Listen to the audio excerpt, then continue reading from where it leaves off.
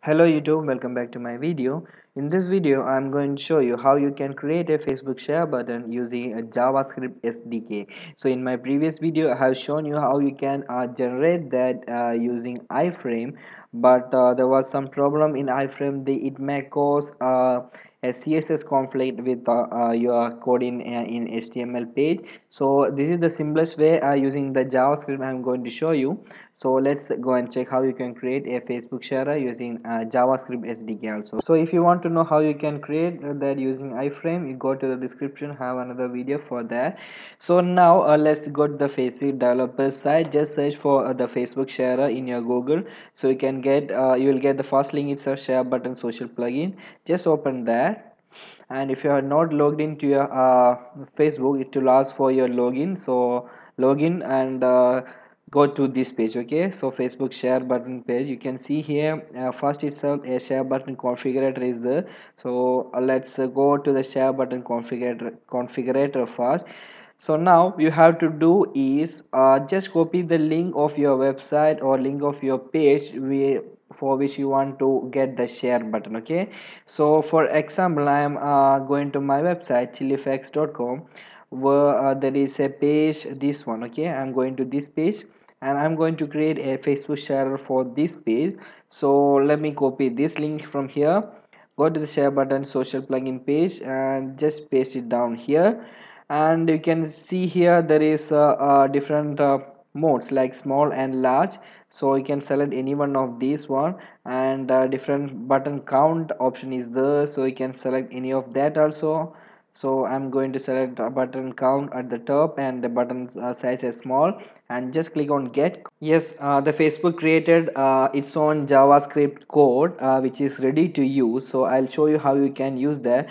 But now you can see here, you can step one is choose your app ID and language. So these all are my apps which I have already created. If you don't have any apps here created, so just close this one. You can see here my app section here, where you can go to a page where you can create your own app. Just click on add an app, and the name I am giving it as Java JS sharer. You can give any sharer, you can give any name. So this is my contact email, and just click on create app ID, and it's asking for the captcha. Just fill out that and just submit it here, and just wait for your app ID is to be created. Now it's actually created your app ID. This is your app ID, but the page, the Facebook share page is I mean the configurator page is gone. So I'm going to say searching again Facebook sharer, and I'm going it down to again that, and copy this link again and come back to the configurator, paste it here, and just click on get code. Now you can see here that app should have created here. Okay, so there share is created here.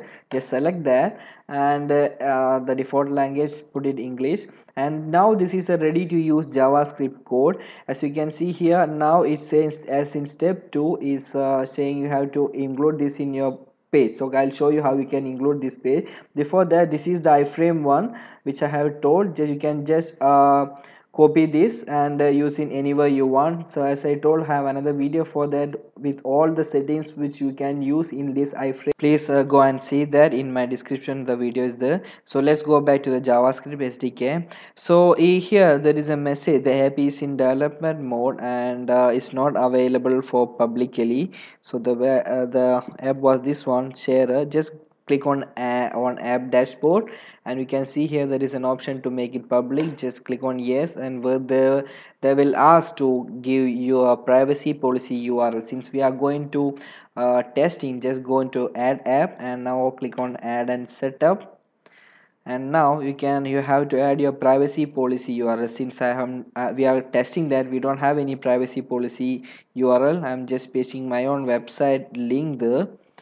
So producing here user support mail, I'm giving it as admin@chilifax.com, and everything I'm putting is this mom. And just select your category. I'm categorizing this one as education. Now save it, Now yes, it's done. Now we can go back and I believe let's go to the app dashboard again. Let's check. It's no, we have to make it public again. Just click on yes and it will ask your permission to make it public. I am confirming it to make it public. Yes, it's public now. Now if I'm just refreshing this one and copying all that and generating that again, generating that again, just sure you can see here. Now it's ready to use. Okay, now I'm going to create a sample HTML page in my PC. So I'm going to create new text and I'm giving the name as sharer and removing that extension as HTML. I'm putting it as JS underscore sharer. Okay, so just press OK. Now let me open this my notepad plus plus, and as you can see it's an empty. Now let me add some basic HTML codes inside this, and let's go for further adding the JavaScript code. Okay, yes, I have added some basic HTML tags. So this is HTML tag is there. Inside there is head section and the body section is there.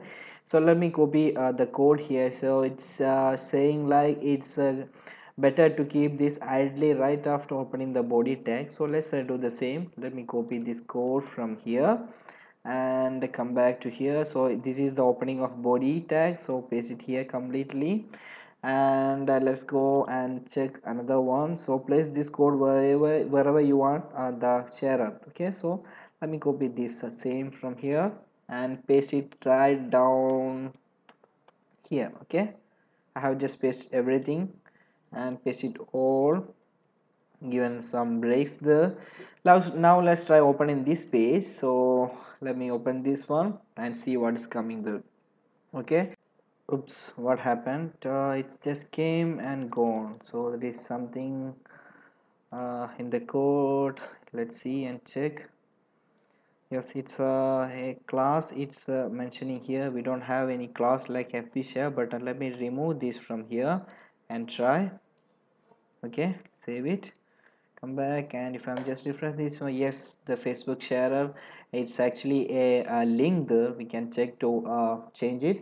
So now let's try this one. Let's try. If I'm just clicking this one, it's directly taken to the sharer. Okay, so these are the contents from my page, this page. Okay, so I have successfully created that share option for my Facebook page. Okay, so if you need any custom one, we have to put it by CSS. I'll show you that one also here. Now in the share button configuration page we have seen something here. We can see here they are saying like OG URL, OG type, OG title and OG image, everything.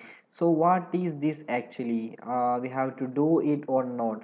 In my this page you can see here in the share button, you can see here the image is coming, the heading is coming, the details of my page is coming. So what how we can control this? Yes, we can control this by using some property, meta property text like OG URL, OG type, OG title. Okay, so I'll show you in my page. So this is my page. Let me go open my page source of this page.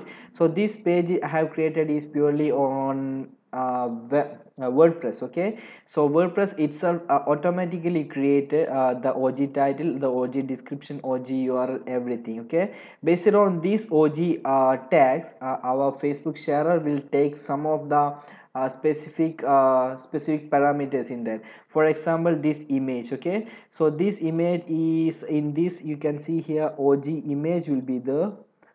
So you can see here the OG image is specified here. It's directly an image. So let's check what is this image. So this image should be this image which is directly taken in our sharer. Okay, so what about this thing? So this is OG description, I guess. Yes, OG description. In this video I have shown you is coming same, right? Yeah, in this video I have shown you till this new, it is coming here as OG description. Okay, so one more details is coming the heading. So this OG title, so here it is OG title archive, which is so is not does not exist. So this is from OG title. Okay, so what if this, as I told, this is a WordPress website. So if your website is also a WordPress website, the WordPress will itself create all these meta property tags. But what if is not an WordPress website? So you'll have to put all these data manually. If you are not specified only any of these data, let's see what will happen. Okay, so we have just created a sharer for this page, which is having all these properties tag, or I mean the meta property tag. Now I'm going to show you a website. So the website name is thecode.us. So this is my own website. So this website I have created this using PHP. So I don't have any OJ tags, meta properties tag described in this one. Let goes to page source. You can see here I don't have any meta property tag inside this. Okay, now I'm going to create a sharer for this one. I'm going copying this link from here. So go back to the share configurator, paste this link completely here. I'm going to get code, and I'm just pasting this all everything again. So copying this completely, come back to here and paste it here, and same way copying this one and paste it here. And as I told, we don't need this class FB share button. Okay, so saving this now, and let's go and just refresh this page. And if I'm just going to share, you can see here it's creating the share page, but you can see here the as the previous one, there is no image, only the heading it's taken. Okay, so the need of adding this OG tag is that to get the details of the page in the share box. Okay, so it will take, if you add these meta property OG tags, it will take the sharer with all the details of the page, which is custom, we can customly arrange and make it beautiful. Okay, so hope you got this, how you can create a Facebook sharer using JavaScript SDK, and what is the need of this OG tag specified here. Okay, so hope you got this. I have explained everything in detail. If you if you have any doubt in this further, you can comment below. I'll be helping you, and in my next video I will show you how we can customize this share. So I'll share the source code of the one which we have created now in my description. You can have it, and please like and subscribe for my videos, and thanks for watching.